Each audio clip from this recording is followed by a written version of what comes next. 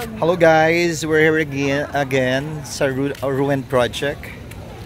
So kagabi ay nandito kami. With me is our queen. Yan, si Ma'am LT. Hi! Ayan. Sama kami. Sir Dom. Hi! Hello guys! Well, ayan. What is this ba?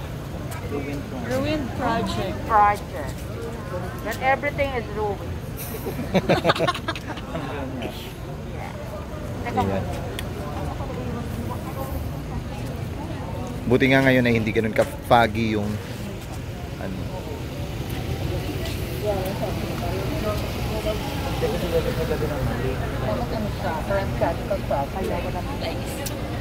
Am I right? Nag-vlog ka. Okay. Here am I. Ay, tingin. Power. Power team. The power team. Hindi makita si Sir John. Isa pa. Sir John, ikaw pa naman yung nakaawa ako sa iyo pag nag-beat ko. Okay, thank you. Hey, Ma'am Nemi. Hi! Bumalik sila dahil lang sa akin. Wow. Hi, Ma'am LT. Hi. Ayan, ang aming queen. Yeah. Nice to be with the power boys and girls. Ayan, Ma'am Marlinda, kaway ulit. Ayan. Sir Dom. Hello subscribers. So I hope you're enjoying your time. So we're here again at Ruin Project. So this is, I think, our second time here in Tagaytay. So far we have good reviews about this restaurant, and we're here now with Ma'am Nemi.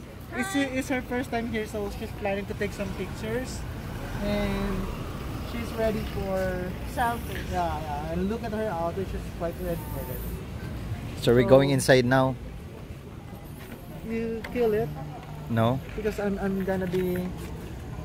allowing Ma'am Shi to go ahead. Because you are to take pictures. No. She'll be putting the bill. Yes, ma'am. Sir, thank you. Thank you. Thank you. Thank you. I'll make order number 9. Diba? Because it's free. Yeah.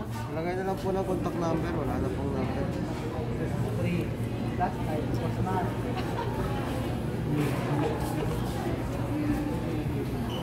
Asan ang contact number nito? 09. Ito po nakalagay mo. Nawala na kasi. Alin na sa akin? 36.2? Ano yung masarap in order mo?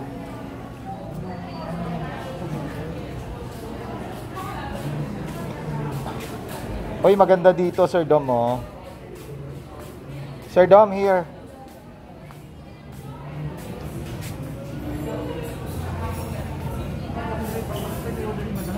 Dito, oh. Ano sa gabal itong face shield, face mask?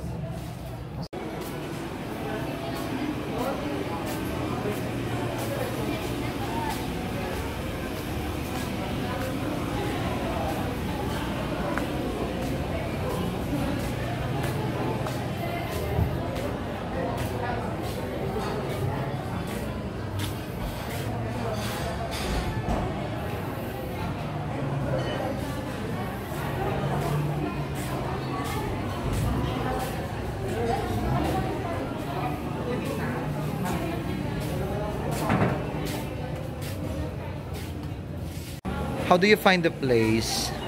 So to all Labandero, Lakwatserong Labandero subscribers. So if I would rate this place, I'm gonna give it 9. Why because 9? if you would check on the ambience, it's kind of romantic, and you would notice that it has character.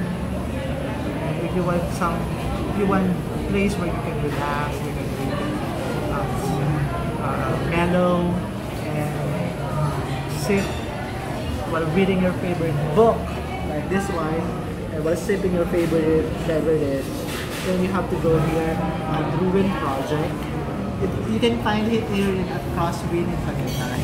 So just like what we were saying a while ago, it's our second time around. and still the vibes are still the same. That you have the chills of Tagaytay while enjoying your moment and the time sa me time, or probably enjoying the company of your friends. How about if you are to compare this with Starbucks?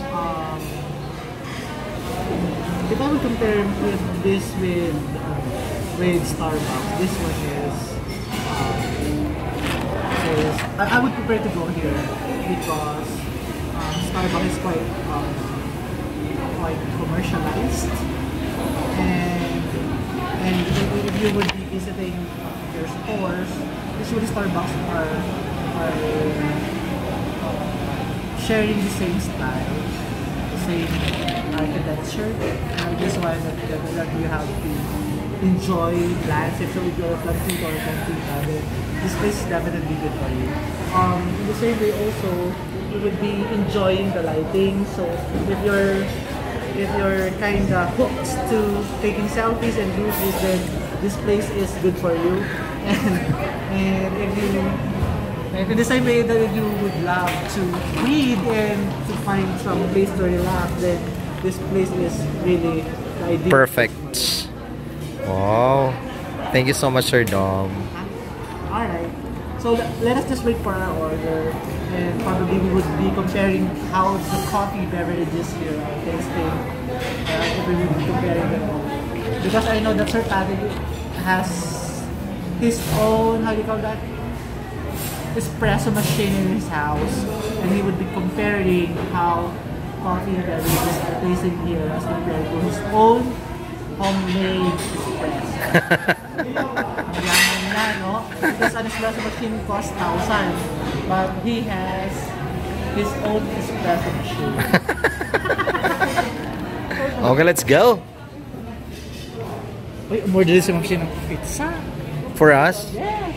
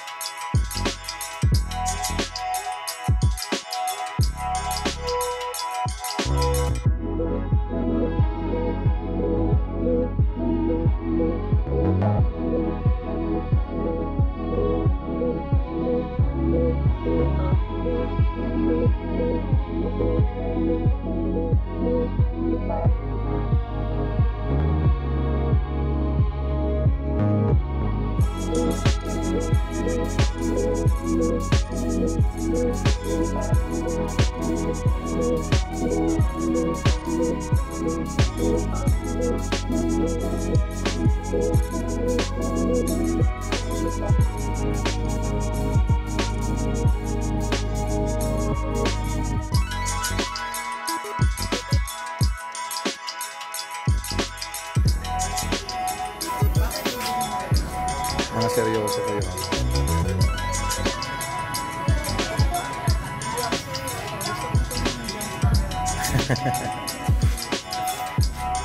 Ayan lang. Send mo lang sa akin. Hindi, siya tutulog ko siya. Ipopost ko naman siya. So we're going home na. Bye! We're done with our We are happier compared last night. why Because the weather tonight is better compared last night. exactly. Pero mas gusto ko kahapon. Yesterday's ambience was very foggy. But Samba. Pinuha niya yung sasakyan, malayo daw siya may pa.